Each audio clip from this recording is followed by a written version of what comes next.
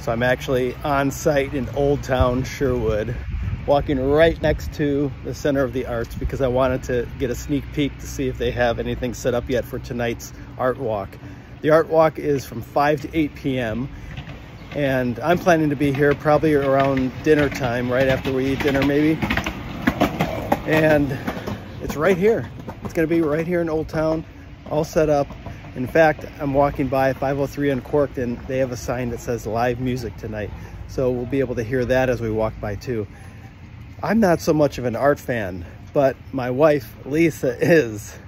And I'm a fan of my wife. So we're gonna come check it out, walk around together, hopefully have some good conversations with people and see what's here.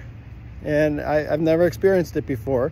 So my goal is just to it's free, first of all, so that's fun, but my goal is just to come check it out, hang out with my wife, see her face light up when she sees some of this art, and talk with some people. I know Jane will be there, and I don't know who else, but we're looking forward to just hanging out. So I hope that you'll come as well. 5 p.m. it starts, 8 p.m. it stops, right in Old Town Sherwood. So if you have nothing else going on, or maybe you do and you could just shift your plans to drop in like we are, we'd love to see you. If we don't see you at the art walk, then we're going to look forward to seeing you on Sunday to worship God together. Have a great rest of your day.